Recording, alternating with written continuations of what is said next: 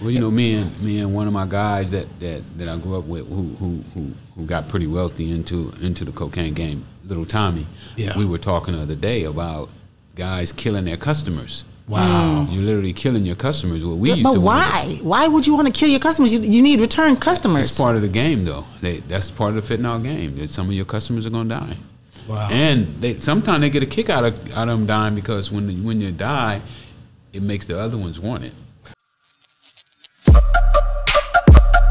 Yeah, we on Boss Talk 101. Yeah, we gonna talk. Like, let's bring up Kenny B, the guy the young kid come on my show, and he was on pills, perks the whole time, right? He been in the rap game, and recently he quit, and I was happy about that actually. Yeah, proud of him. And basically, lucky for him. But tell her, I'll let you tell the story. No, so when he came on the show and he spoke about, he said that when he went to sign his deal, because you know when guys get in the music industry, they're eager, they have this drive, they want to make it, So he went to New York, got signed, and somebody introduced him to perks.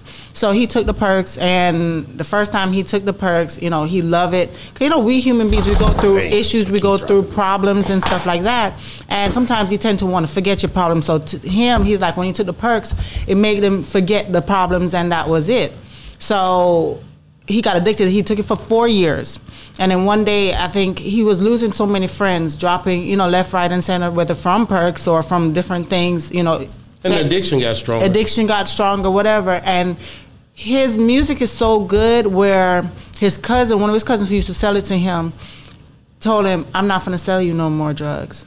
And they actually fought because he wanted that bad. That's how bad he was addicted to it.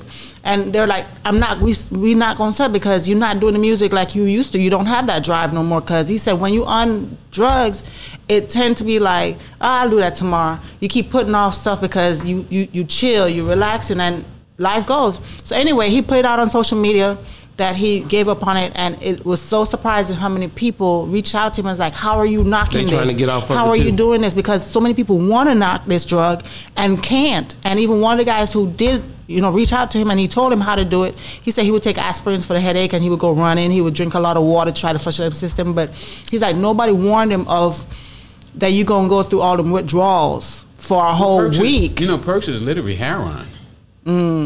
It's another form of heroin. One of the guys that reached out to him died 3 days later. But the reason I brought that up was because just the fact of fentanyl, you know. They spiking those with fentanyl. Exactly. Fentanyl, like you seeing all the stuff rushing through our people, this fentanyl thing, it's really worse to me than what crack was doing and all that. For sure. Because it's killing people. Well, you know, me and one of my guys that I grew up with who got pretty wealthy into the cocaine game, little Tommy. Yeah. We were talking the other day about guys killing their customers. Wow. You're literally killing your customers. What we But used to why? Why would you want to kill your customers? You need return customers. It's part of the game, though. That's part of the fentanyl game. That some of your customers are gonna die. Wow. And sometimes they get a kick out of them dying because when you die, it makes the other ones want it. How are we going to get past this? I ask you because we've been in the game. We know what is the thing that can get us past this. Well, everything comes down to being educated. You know, when our kids become educated to the fact that these things are not only addictive, but it also can kill you, I think that they'll wake up. I don't think we do enough education on drugs at all in this country. You know, we spend $50-something billion incarcerating, and I bet you the budget for prevention is much lower. And some of the books that I read said that an ounce of cure, an ounce of prevention is better than a pound of cure. I heard that before. So we got to start thinking about cure.